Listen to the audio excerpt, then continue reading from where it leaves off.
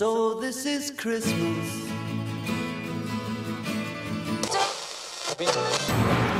I wish you a hopeful Christmas. I wish you a brave new year. Simply having a wonderful Christmas time. Hello, how do you do? Wanna be a member of the Northeast? Hello everyone and welcome to the Roker Rapport podcast. And yes, I am recording this on Christmas Eve because the deal is done. Sunderland, hopefully, are about to change hands. The statement came out today. The worst kept secret in football, Kyril Louis-Dreyfus, has agreed a deal with Stuart Donald to buy his controlling stake in the club. So today I'm joined by Rich Spate to just quickly gloss over this because we don't want to take up too much time, do we, Rich, with it being Christmas Eve? No, not on Christmas Eve. No, you're right there, Gav. Yeah, fantastic. Now I've read this. What's your immediate thoughts then before we actually go into the statement? How do you feel about the news, the timing of it? Relieved. Yeah, I think relieved is probably the best word. I mean, we've known that it's been in train for quite a long time. I think in the statement, Louis-Dreyfus talks about 3 months. It's been rumbling on. Relieved and glad to see that he's got the controlling interest in the club, and that's the end of Stuart Donald's tenure, essentially, when this goes through. Yeah, pending AFL approval, of course, but as we just said off air there, the fact that he's a shareholder in Marseille probably means that's a formality, and the club really wouldn't have released this statement, would they, if they weren't pretty confident that this would go over the line. So this is pretty much all but done, isn't it? Exactly. Yeah. This isn't someone who's new to the football industry. These are serious people, clearly, with serious money. It's not like they're going to be, the EFL are going to be scratching their heads going, where's this dosh come from? Yeah. Because we know the Louis-Dreyfus company is a multi-billion-pound entity, and he's the heir to that, and he's got a nice tasty trust fund of his own as well, which must be lovely for a 23-year-old young lad. Not bad, is it? I wish when I was 23 someone had let me buy Sunderland. Exactly.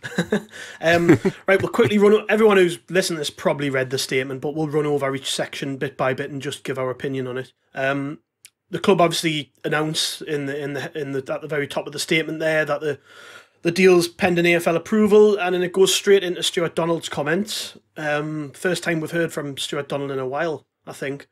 It says, Donald said, "It's been no secret that I have been looking for some time to find the right person to take Sunderland forward. And during the course of the last year, there have been a lot of different people wanting to take over. However, even though it is a matter of public record that some of those bidders offered me more money," I'm guessing he's referring to William's story there, maybe even Mark Campbell, "I feel that they offered less to the club and to the community. Whereas from the early meetings with Kyril, his family and advisors, I have been greatly impressed with their knowledge and understanding, learned over a long period as owners of major football clubs in Belgium and France. I believe that experience combined with a good plan will provide a platform for the club to progress, and I look forward to watching that progress from afar."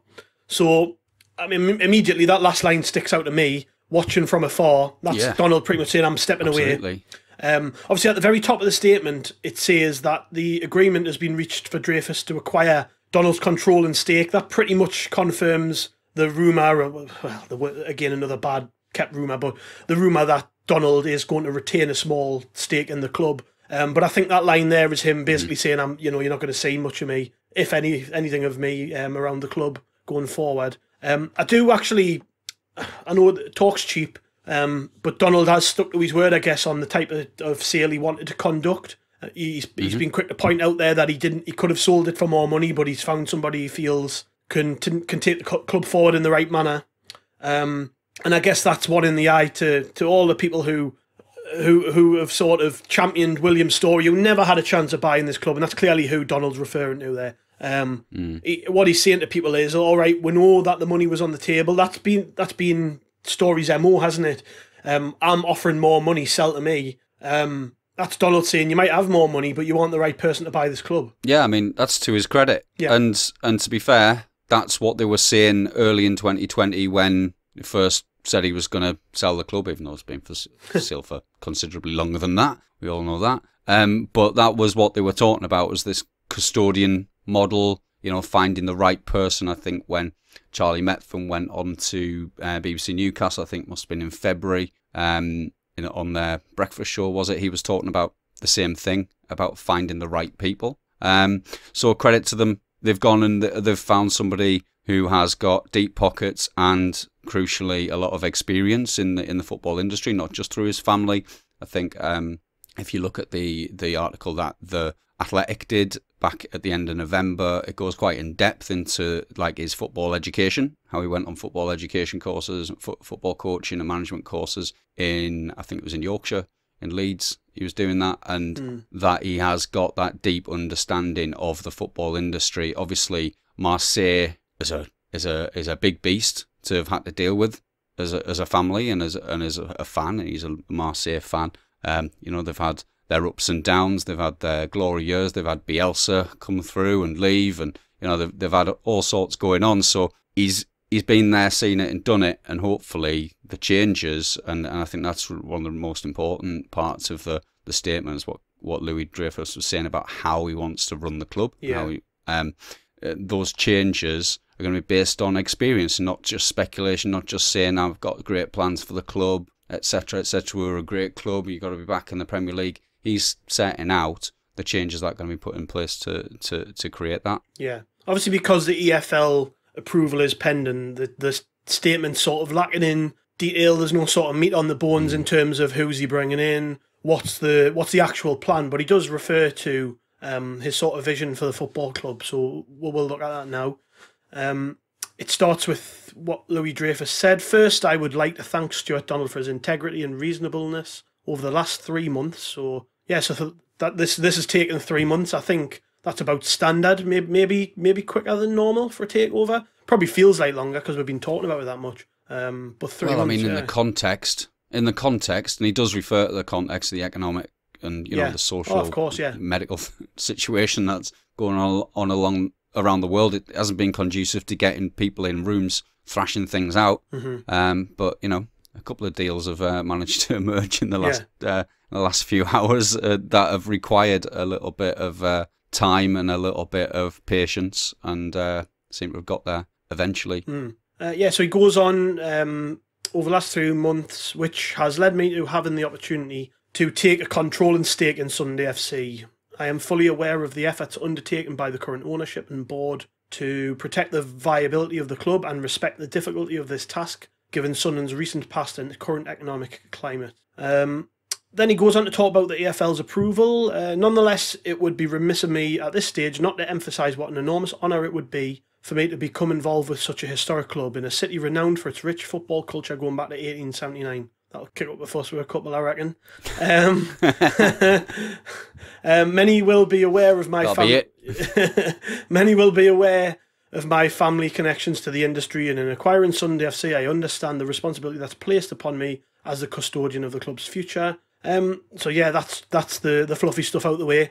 Then he goes on to talk about his sort of vision for the club. Moving forward, we have a long-term strategy which integrates Sunderland's proud traditions with a modern structure and approach. We will seek to be at the frontier of research and innovation in all performance domains and place great emphasis on player development and the team's style of play. We want to create a team that is entertaining to watch and that embodies the spirit and the culture of those who attend, thereby reconnecting the team with its fan base, whose support will be so vital to our success. So we'll just stop there for a second. He recognises I guess the hunger from supporters for the football to be good, really, that's massive because, and people might think, well, he's an owner, he's not going to have that much influence on the actual football side of things. And while that might be true, you still would like to think that these things start from the top. So if the owner of the football club has a belief and a mindset, that's going to run right the way through. And we've obviously seen that in recent weeks with the appointment of Speakman and Lee Johnson. They've both talked up pretty much the same things Dreyfus has here. You can work that one out for yourself, but it would appear that those appointments were made with this change in mind. How important do you think that is then? Just the importance of obviously all owners talk about reconnecting with fans, and that's just standard stuff. But the emphasis on player development and style of play, and you know that's important, isn't it? Mm-hmm. Yeah, I think it definitely is. I mean, Lee Johnson on the club's podcast yesterday was talking about having a philosophy that runs throughout the entire club, and if that doesn't involve the chairman, then you got a problem. And obviously this has been led by the new chairman. And he was talking about it going, you know, all the way from top to bottom, involving, you know, the chef, the cleaners, everyone at the club pulling in the right and in the same direction and implementing this new philosophy. We're seeing glimpses of it in the short while that Lee Johnson has been in charge. We've heard Christian Speakman speaking very, very well along these same lines, and he's got a track record that backs up the smart words he's been saying. And I think it was really interesting, some of the little tidbits that we've been able to glean through Roker Rapport in the last few hours, really, about the new focus on that philosophy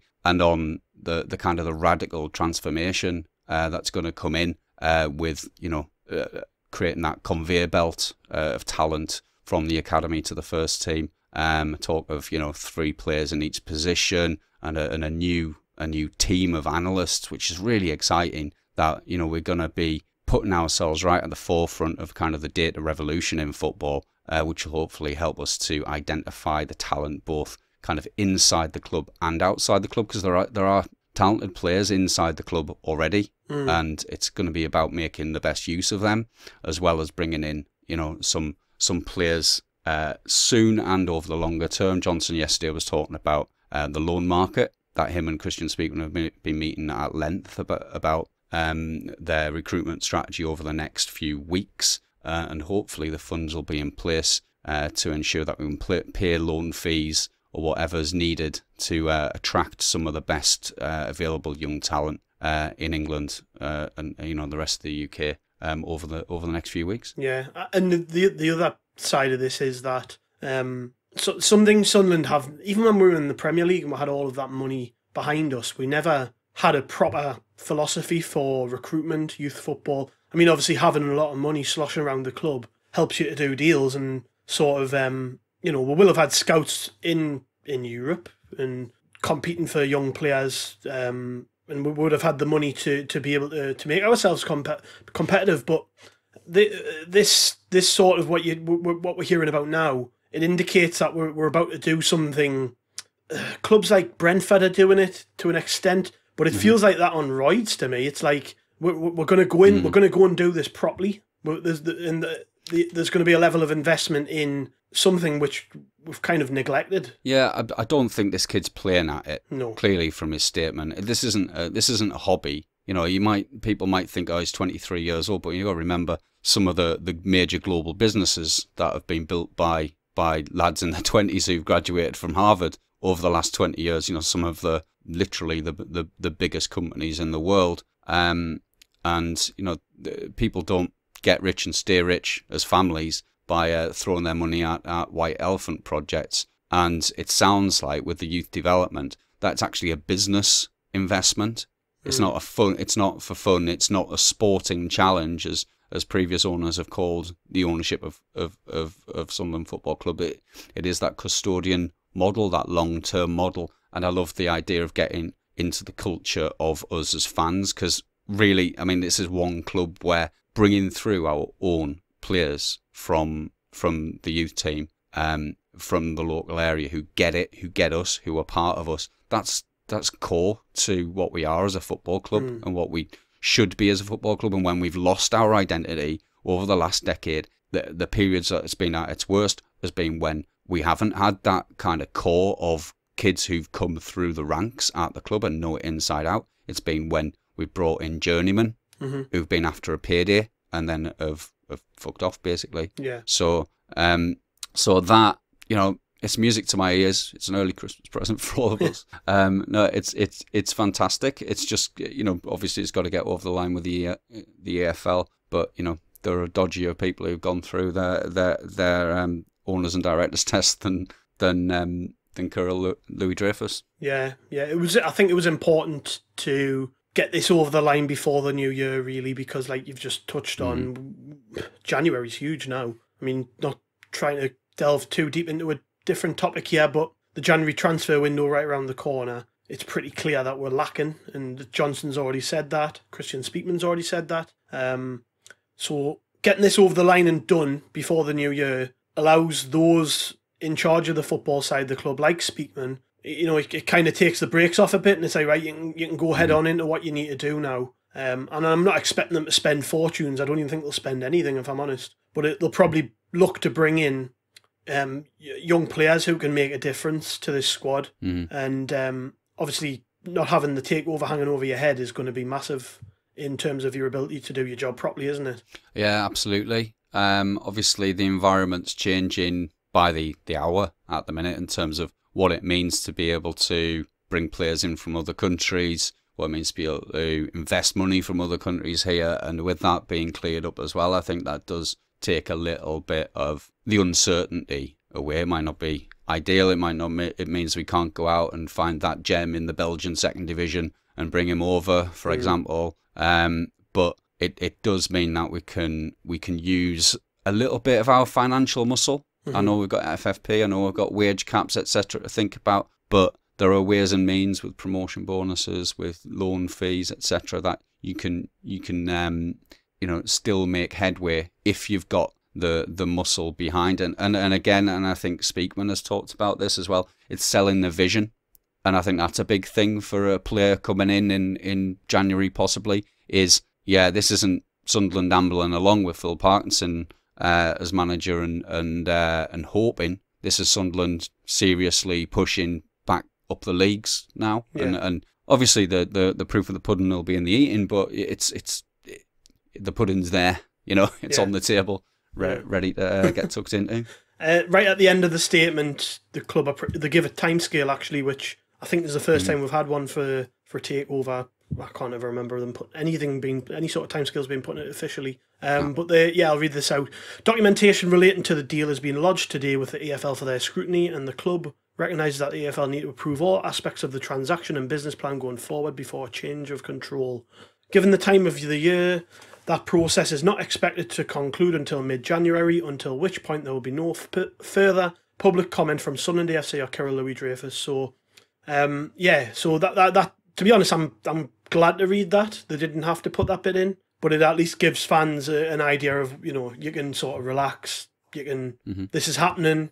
We've got it under control. Just because nothing official's been announced like a week after this original statement doesn't mean it's fell through. It's like, you know, we need time, and that's them saying that, isn't it? It's good to see.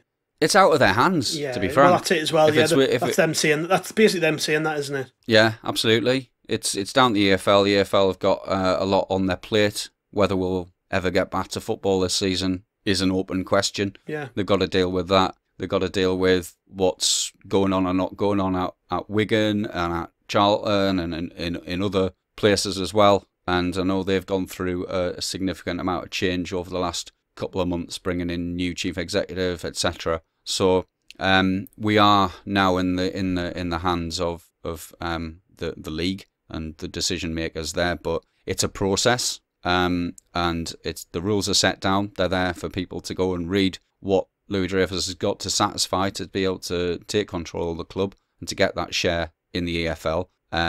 That's basically what the test is there to do, is to make sure that the people who are joining the EFL, because the EFL is an owners club for football clubs and outside the Premier League. If he's going to be allowed to join them, it's up to them. But there really shouldn't be any hurdles that he can't get over. No. So it's extremely positive, and it's a fantastic way to end our year of anxiety and uncertainty and anger and kind of disappointment and debate and a lot of kind of wrangling between fans who have got different ideas about the future of the club. This is the future of the club now. So I think it's just time. You know, it's Christmas. It's time for everyone to pull together, and goodwill to all men and women as well. And hopefully we'll be able to move forward together as a fan base, because that's really all that we want. Really, is not to spend time arguing over the minutiae of potential deals and what we do and don't want. We just want to move forward and see our team perform on the pitch, develop as a club, and move back where we belong, really. Yeah, it's a good place to end it, I think. Couldn't say it about myself. So thanks everyone for listening. I know this has been short and sweet, but we don't want to take up too much of your Christmas. Yeah, just to say thank you as well to everyone who's donated to our sponsors, the Sunderland Community Soup Kitchen, over the past few weeks. It's been an absolute wonderful thing to see that total just going up and up and up, over £27,000. I haven't actually checked it this afternoon because of everything that's been going on, but it's just wonderful, and the people of our city and our region and the fan base worldwide have really stood up, and it will really, really help people. Yeah. You know, everything that Andrea does and the volunteers do down there is squarely aimed at feeding the poorest people in the city. So it's brilliant. So thank you all. Merry Christmas, Nadolig Llawen. Yeah, thank you very much, everybody, and we'll catch you back probably before the new year, I would imagine. Providing this Accrington game goes ahead anyways, we might be back with a player rating show. But we will see, because things can change between now and then. But if we don't speak to you then, enjoy your Christmas. Thank you very much.